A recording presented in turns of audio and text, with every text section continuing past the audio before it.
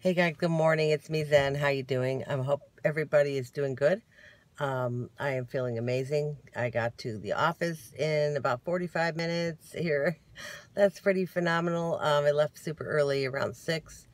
So that's actually late for me when I leave to come down here. But anyway, I got here in good time, so it's all good.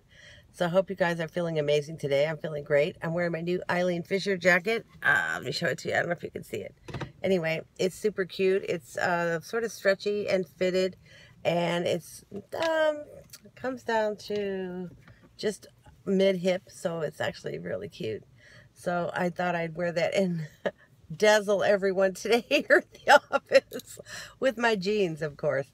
Anyway, I'm just embracing who I am today, and I listened to a video that Nisi made here on Greenlight the Day today, and it really resonated with me. The part that I really liked was she was quoting somebody who was talking about making a little change in your life, and if you think of your life as a circle, and you're headed in any one direction at a point on that circle, just shifting 1 or 2 degrees on that circle will take you, if you extend that point out, to a different endpoint. And so thinking about the changes that we're making in our lives, the trajectory that we were on before, right on that point on the circle may have been and going to the right straight out, and that was the wrong way for us, right? So we changed our lives. We had weight loss surgery, or we embarked on a weight loss journey to make positive changes in our life and for our health. And so whether that's shifting, almost 90 degrees or like a 360, like in my case, pretty much I did a 360 in order to change my life. So I'm not heading at the exact same point, but probably maybe 359 and a half. So that's a really good thing for me. And I know that now as I walk along that trajectory, that path in my life, that I'm going to end up in a different endpoint. Maybe my life will be longer. Maybe it won't. But at the same time, I know I'm going to enjoy it a whole lot more. Being able to experience things and do things for the first time. And of course, do things that I had done in the past. That's also really important, to be able to just reclaim, some of those things that we used to do. And I used to be not really fit, but I was thin. So back in the day, I just remember a lot of memories, and I hold on to them. I do not look at the physical picture today and say, okay, because of this, it's this. I do accept my limitations. Recently, I found out I have some issues with my left knee. I had known that for quite a while. They're not as serious as some people here on YouTube, obviously. I don't need a knee replacement. I don't require surgery, thank goodness. But I do have to watch what I do in the gym. I do have a neoprene sleeve for my knee now, and that works good. It feels good. I wore it all day yesterday here at the office, and underneath my clothes, of course, you couldn't see it. And at the gym, I'll wear it. So basically, it's going to help support my knee. I have a little, what do you want to say, wear in a couple of different places that cause pain when I do only certain movements, not all the time. So that had been persisting for about 4 years. So I had the MRI last week and got the results on Monday.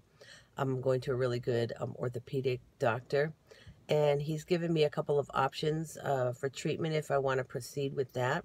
I can get a cortisone shot or 2 or whatever, and I don't want to really do that. And then there's a second option, which is like a lubricant gel, some kind of stuff. I forgot the name of it. It's hyaluronic acid, actually, is what it is, and it's a cushion. It inserts a lubricant in the joint, maybe helping that sensation of pain when you do your exercise. And so I'm considering that, finding out if my insurance will pay for it and stuff. I hope so, because maybe I would try that. Of course, down the road, who knows what's going to happen. I have normal wear and tear on my knee, but I also have 2 places, one underneath the kneecap and one on the left side, where there's excess wear on the cushion part. He was concerned I had a tear because I only have pain at certain movements, and luckily I don't. So anyway, that's the update on my knee. So that's why he says no running or jumping, which for the most part, I knew that because, I have arthritis in my feet, and it really, it's not good for my feet to jump anyway. And as far as my squats and lunges, I can still do them. I just have to be more careful, and I have to be more mindful about how far down I go. So I am pretty mindful. I do practice balance exercises, guys.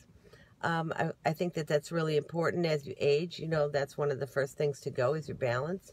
So I do a lot of balance exercises, and one foot and alternating to the other foot, shifting, moving the leg out in different angles, raising, extending it out, you know, and just doing stuff like that. So back to the point about the circle. Sorry, I digressed from the knee. You know, I think that most of us start on a journey in order to come to a different endpoint. Our circle, you know, the way that we were heading is sometimes, you know, it's baffling when we look back, right? And see it and say, my hair is all weird. And say, wow, how did I ever get to that place? What made me end up there? You know, and do a little reflection on that.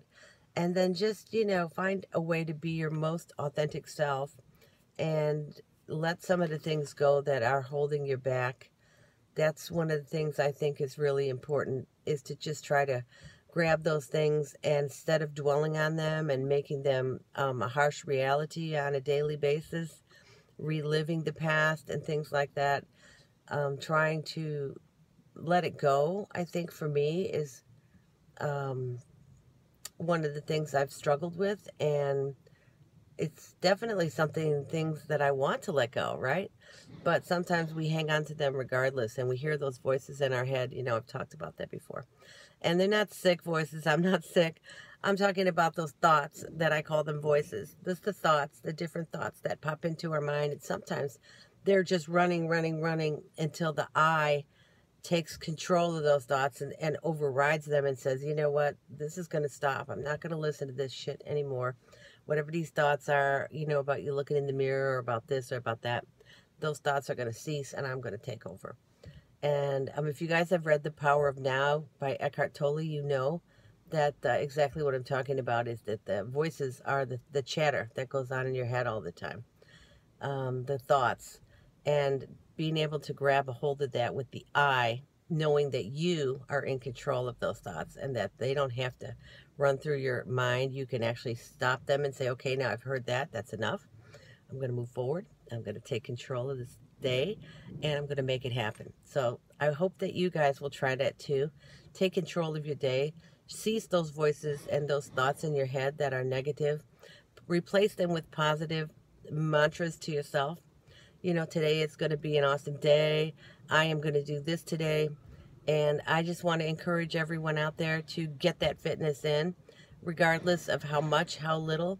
Do the best you can, and as you build up stamina over time, you're going to feel amazing. And I've got to do the same. You know, yesterday I came home, and I was super tired. I watched a debate, and just hung out with some friends for a minute, and then I just went home and got the sleep that I needed. So sometimes we do have to give in to that sleep that we need, or that rest. But the other times when we know we rested the night before, we can go ahead, even when we're tired and we come home. Today I'm going to go home. I'm going to not even sit down. I'm going to change into my gym clothes, and I'm going to hit the gym. And this is the way that I found it was very successful for me in the losing phase, was to not succumb to the, oh, I'm so tired thing. Just to come home, drop my stuff, change into my gym clothes, grab my shoes, put them on, grab my water, grab a cheese stick or whatever, and out the door. And you know what? So what if I got home at 8 o'clock at night? So what? I'm going to go to sleep eventually anyway. I'm going to have maybe less time to do social media. But you know what? That's okay, because I got to focus on me. And I want to suggest to you guys out here, especially you new people, develop a habit of getting to the gym or doing whatever workout it is without exception. Of course, you have your rest days, but just try to develop that habit, and then it's going to become something that's second nature to you, like brushing your teeth. All right, have a great day, and let me know what point you end up on your circle. Even a few degrees, like Nisi says, makes a huge difference of where we're actually pointed and going.